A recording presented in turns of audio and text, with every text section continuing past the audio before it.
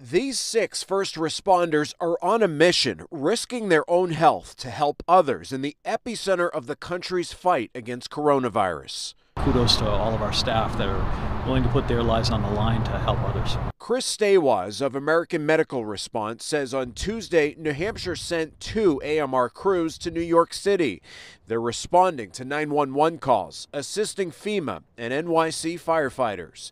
Today, it was Brooklyn, but they're in all the boroughs, and they are busy. His response was, it's what we normally see times 20.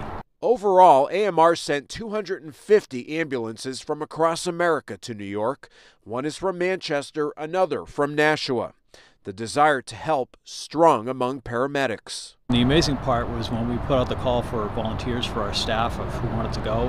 We literally had a list 2 pages long of people that were willing to go down there and assist other people. Locally, AMR is seeing a drastic dip in 911 calls of 30% in the state's 2 largest cities. We think that's directly related to the lack of human activity that's going on the streets, less motor vehicle crashes, less interactions with people. A sign that Stawaz says Granite Staters are following the stay-at-home order. The next 2 weeks are going to be telltale of what's going to happen and how we're going to get through this. And the most important thing that people can do is stay home.